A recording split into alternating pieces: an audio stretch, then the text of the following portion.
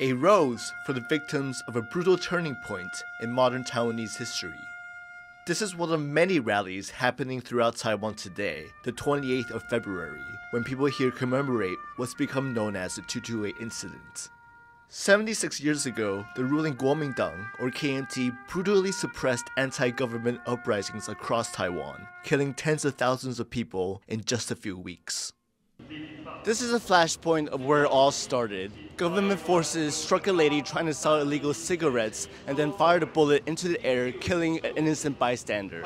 And as the crowd became angrier, louder, the government tried to shut down the protest with violence. That led the KMT to enact martial law for 40 years, a period known in Taiwan as the White Terror. In that time, any mention of the 228 incident could get people thrown in prison. Even rallies like these would have been quickly and sometimes violently dispersed. But now people have the right to freely demonstrate and make their voices heard. 我觉得台湾的民主算很年轻，但是我们一直在正确的道路上面发展。你看我们像现在可以投票，其实过去我们很难想象，在白色恐怖时期，我们不能投票，我们不能自由的出门，然后可能要面对很多的言论不自由。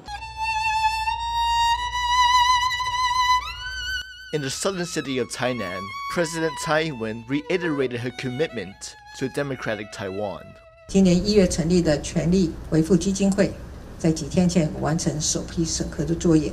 这是政府首度全面以赔偿，而不是以补偿的态度，诚心修复不法的侵害，让台湾人尊严的活，是纪念228最好的方式。